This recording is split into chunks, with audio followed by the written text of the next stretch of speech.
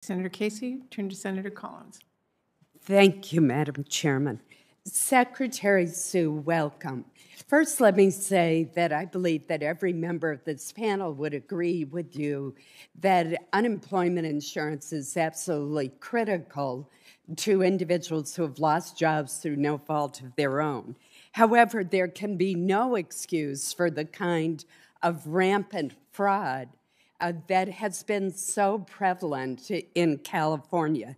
Now, I recognize that there has been UI fraud across the country, including in the state of Maine, but the sheer scale and scope of the fraud in California not only dwarfs that of every other state, it's estimated to be at least $11.4 billion in fraud, but also seems to be directly related to directives that you issued.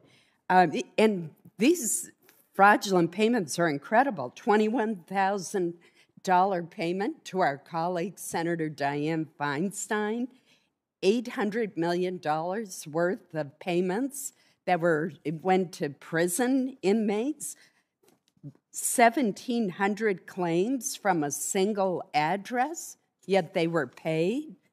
So you gave a confusing answer, in my judgment, to Senator Burr about the directives that you issued. So I pulled up a press release that your department issued, and it says very clearly that you sent a memorandum to the Employment Development Department director directing that department to temporarily suspend unemployment eligibility certifications. So in other words, they're paying UI benefits before determining if the applicants are eligible. You also directed the agency to temporarily stop collecting eligibility certifications from claimants. Now, the U.S. Department of Labor did not waive those requirements, and a California state audit found that your directives jeopardize the integrity of the system. So, do you disagree with the state auditor and with the federal requirements? Why did you take those actions? Why did you jeopardize the integrity of the system? Thank you, Senator. And I appreciate in the hearing for Mayor Walsh, you really laid out what was sort of the perfect storm in unemployment insurance benefits, right? The massive spike in claims on the heels of really record low levels of unemployment. You know, when the pandemic hit, unemployment insurance funding was at a 50-year low nationwide, along with technological challenges or failure to invest in technology. And layer on top of all of that, the fraud really created, again, like a perfect storm of challenges. First, to your point about California. It's true, California has received a lot of attention because we are a very large state. As I said, California has processed 1 in 5 unemployment insurance claims in the entire country, more than Texas and New York combined. And we've also been very transparent about our challenges.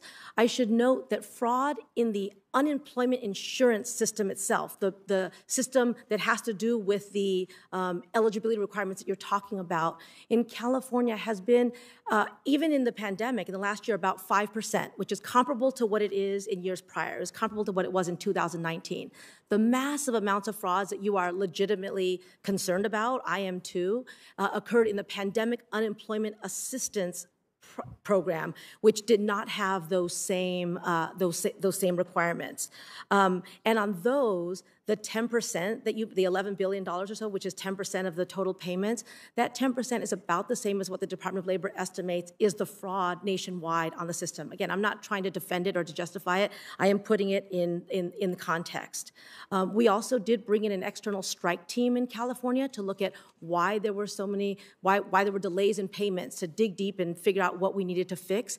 And then we made that strike team report public too. So I think transparency is very, very important in government. It has raised more attention on what we're doing in California, but it also then allows us to talk about the early and aggressive steps that we took, as I mentioned, to stop the fraud.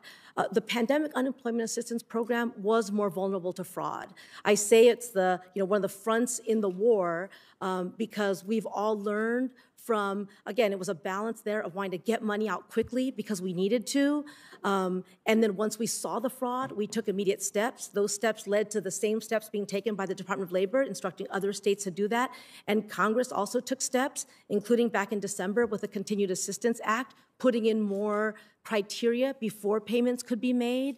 And so, this is a front of the war that's going to require all hands on deck. And my sense is that on the fraud piece, because every state has seen it and it has slowed payment in every state, it's further threatened technological systems that were already vulnerable, that we need a national approach to the national problem. And based on my firsthand experience in the trenches in California, I would bring that experience. I think we need people who understand and have a clear-eyed view of what the myriad problems are and how they interconnect and what we can do about them to both make sure that we're making payments where needed and we are stopping fraud where we need to.